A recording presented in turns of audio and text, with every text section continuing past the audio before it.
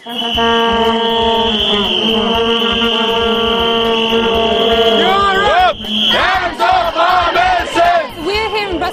there is a summit going on between the leadership of the European Union and India.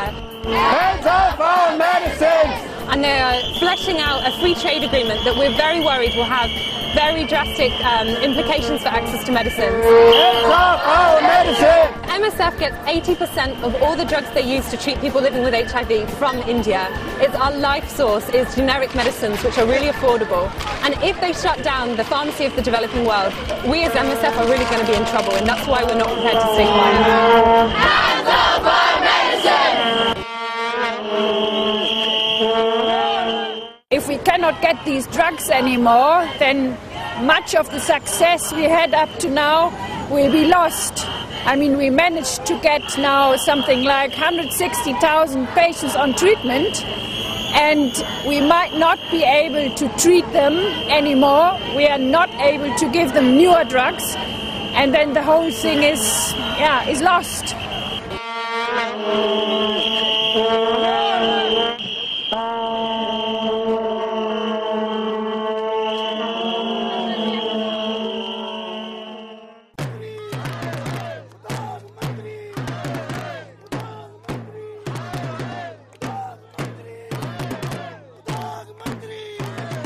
Important parts of the right to health, as understood internationally and domestically, is the right to access affordable medicines.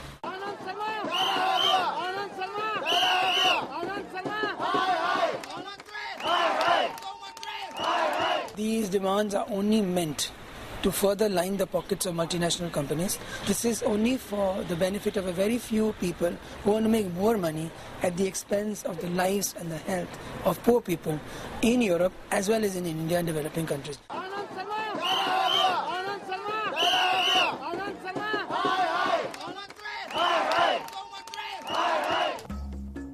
Hands off my medicine.